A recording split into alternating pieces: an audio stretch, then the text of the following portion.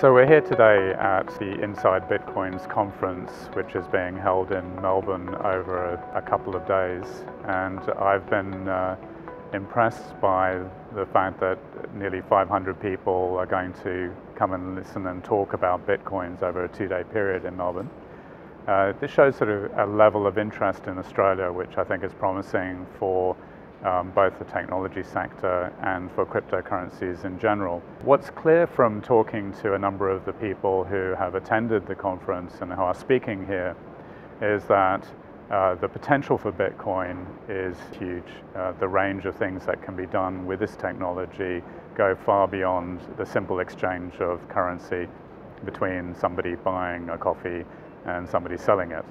So the market at the moment is largely being driven by investors who are trading Bitcoins.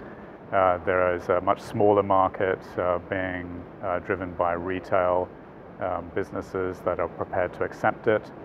But generally what we've seen from the audience with people from the finance industry, from the media, from regulators, is that there is an ongoing attempt to try and come to terms with this currency. From the early days of this conference, the participation has grown, and we expect that's going to happen with this particular conference or other conferences like it on cryptocurrencies. And it's going to be interesting to see how this actually spurs this whole sector on.